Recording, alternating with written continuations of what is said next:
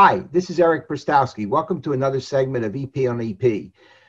Quite a different segment. First of all, you can see the background for me. It's my not so clean library at home. We're in the middle of the COVID-19 pandemic, and I'm thrilled to have with me today a person who has written on this whole topic of long QT and how to use these drugs, Dr. Michael Ackerman from the Mayo Clinic, who is a triple threat professor of medicine, peds, and pharmacology, but is known to most of us as a genetic cardiologist. So, Mike, welcome to the show.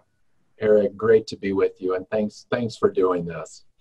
Well, there's been so much discussion with the use of hydroxychloroquine and azithromycin and what's going on now. And I thought, since you've actually written something on this very quickly, thank you for doing that in an algorithm.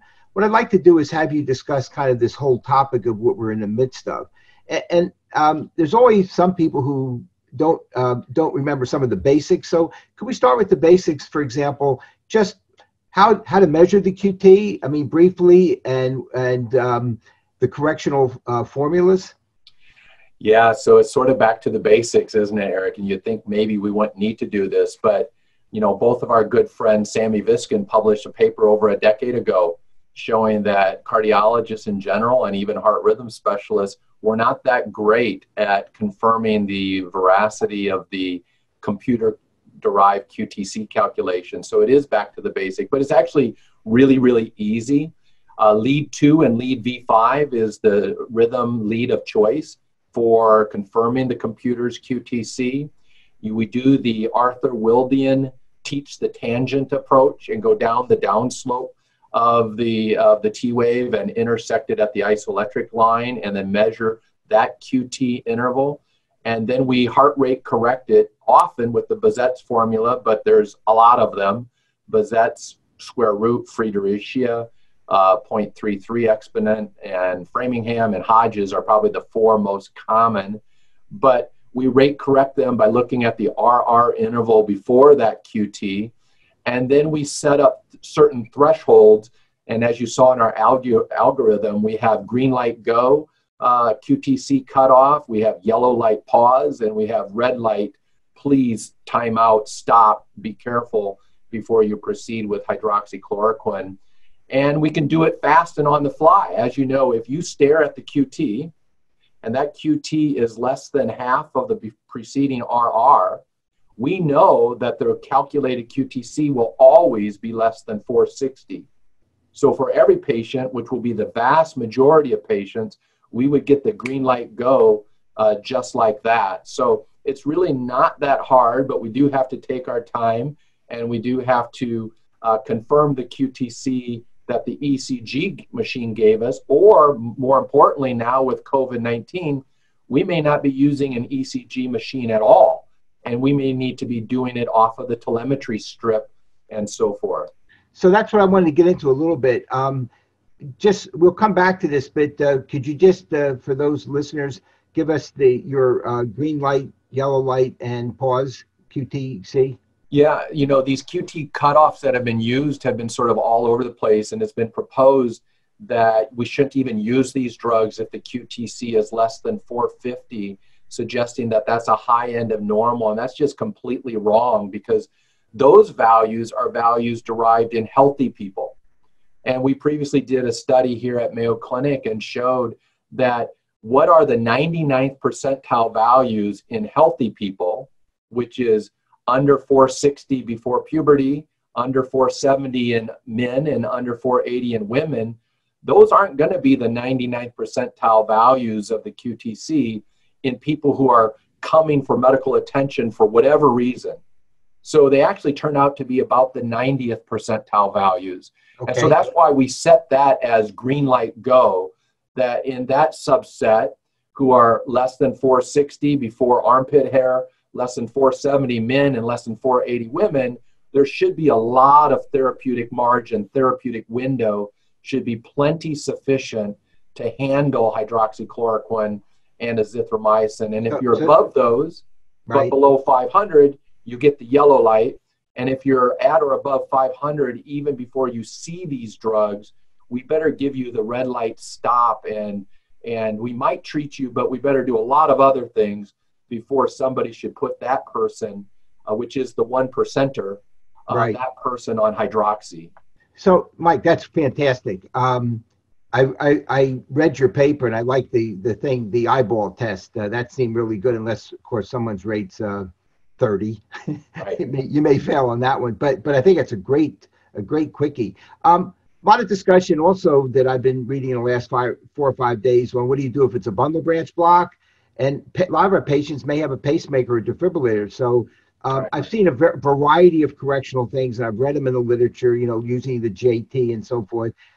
What's your preference if someone has a bundle or a pace beat? Yeah, I like the KISS principle, remember? Keep it simple, silly. Yes. Or maybe it was a different S at the end. It was a little bit different S, yeah. but go ahead. But the way we would do it is it's hard enough for people to know what the normal QTc value is and what is the normal QTc cutoff. So if we are going to now ask them, we want you to remember the JTC normal distributions, I just think it's not going to work. So what we've done and what we've built into an online QTc calculator that we're releasing on Monday is use the standard QTc by whatever formula, and most machines are using Bazetts still, and then just do a wide QRS correction. So accept the normal if the QRS is 120 or less.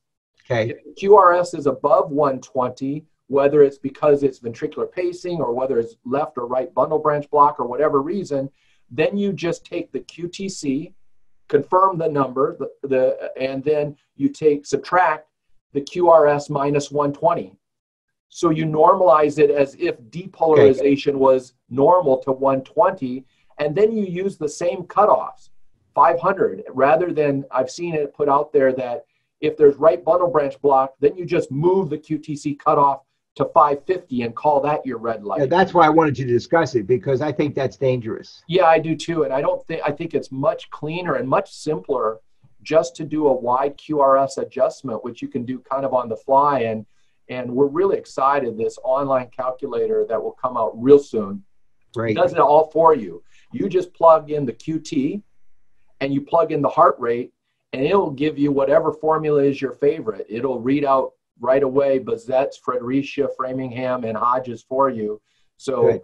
Have at it with whatever your pleasure is. I like Bazetts still because that's the one that our ECG laboratory and our ECG machines, that's the one that the QTc is coming out as, is with the Bazett heart rate corrected formula. Well, that's a great initial discussion, Mike. Let's now go into the heart of things. People are using hydroxychloroquine plus or minus azithromycin. Nobody really knows effectiveness, so we'll leave that alone.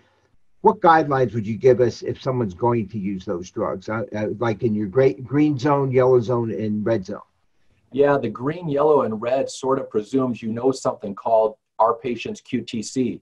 Right. And long BC, before Corona, we published a paper last summer talking about the QTc as the next vital sign. And Arthur Wilda and I put that forward, Peter Noseworthy and I had put that forward, and we really believe it is a vital sign. I really want to know my patient's QTc in many settings every bit as much as I want to know their height, weight, and their blood pressure on entry to the room. So know your QTc. And that means we have to derive your QTc either by telemetry or by a 12-lead ECG or by some smartphone-enabled solutions. But the people on the front lines, they probably are saying, sounds good, but I'm not going to be able to get a 12-lead ECG, and I'm certainly not going to have my technician wheel him or herself into the room having exposure risk and PPE use. So that doesn't make sense. So, and I don't have the smartphone-enabled solutions implemented yet. What do I do? The telemetry we can do, hopefully you can stare at it and in a split second see if the QT is less than half of the RR and you're green light good to go. But if you can't get the QTc, well then at least for every patient, we better do a QTc risk factor assessment. Do they or do they not have congenital long QT syndrome? Well, that's easy. only 1 in 2,000 patients do. But more importantly, are they or are they not already on a QT prolonging medication? There's over 100 FDA approved medications that have a QT prolonging signal.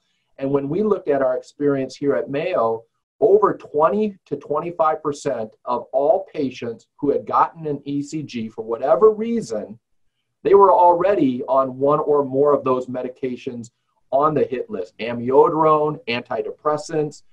10% of the planet are on antidepressants, and those SSRIs are on the QT hit list. So at least, are they already on these drugs? And if so, can we temporarily stop them? Maybe yes, maybe no. And then thirdly, what's their electrolyte health status? We better not add these medicines to somebody whose potassium is already low at 3 before we then add hydroxychloroquine to the mix and think that we're going to get away without a perfect storm happening. So you've done your due diligence, and then you decide based on the algorithm, you go ahead and use them. Talk to me a little about follow-up now. I mean, obviously you don't know what's going to happen, and you've done all your precautions like you've suggested. How often does the clinician have to check and remeasure the QT during therapy? Yeah, it's if we had the smartphone enabled QT monitor in the patient's room, then we would be able to log the QTc every shift. Right. And see in real time, is our patient showing evidence of declaring themselves as what we call a QT reactor. And, I would say it's going to depend. If you were green light go to begin with, and you have no risk factors and your electrolytes are good, we may not even need to do a follow-up QTc assessment. If you're yellow light, then we need to. And if you're red light, we said that if you are at QTc of 500 or more before you even got hydroxychloroquine, and for sure if you're going to get both, because hydroxychloroquine and azithromycin both independently have QT prolonging potential. But if we're going to treat that red light person because we've concluded that the benefit outweighs the risk, then we probably should get a on-drug ECG or QT assessment within the first 4 to 6 hours to make sure they're not declaring themselves as having imminent torsades around the corner. So I think it's going to vary. Yeah, I see what you're saying. Mike, let me ask you this. In the green zone, I like the way you've done it. Sounds great.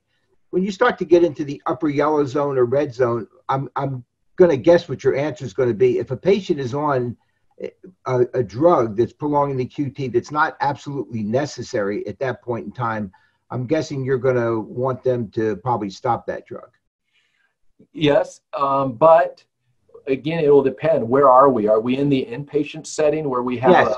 I mean in the inpatient. No, I'm sorry, I meant in the inpatient. Yeah, so there, if we have the possibility to get ourselves out of a real problem because we did see torsades in living color and now we have to shock the patient, we might have a little bit more appetite to stay on their effective medications that they've been on.